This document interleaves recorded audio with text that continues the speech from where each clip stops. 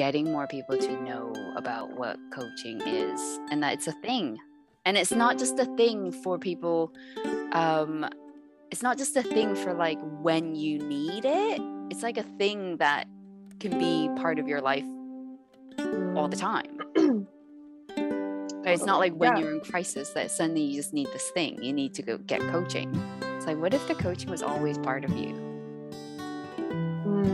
Yeah, no, I love that. Especially because, like, I don't know, it's kind of like whatever the analogy that people use, like exercise is kind of a thing that people know. Like there was maybe I don't know enough about like history to know if this is a thing, but like you could like hypothetically imagine there was a world where people didn't know about the exercise as a concept.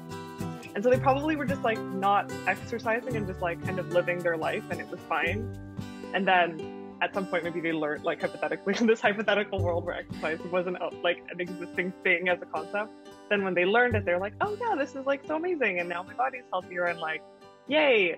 And I think coaching is kind of like that thing, like people don't know that it's like a thing, like your like exercise for your brain, that you just do as part of like your like day-to-day well-being, like body mind maintenance.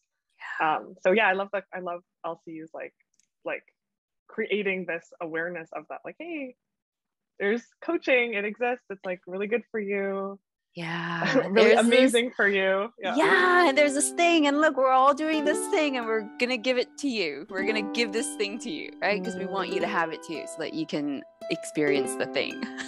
When you realize like, oh, there is this thing, like there's never a time when you don't know that the thing is there. Like once you realize it's there, it's always going to be there.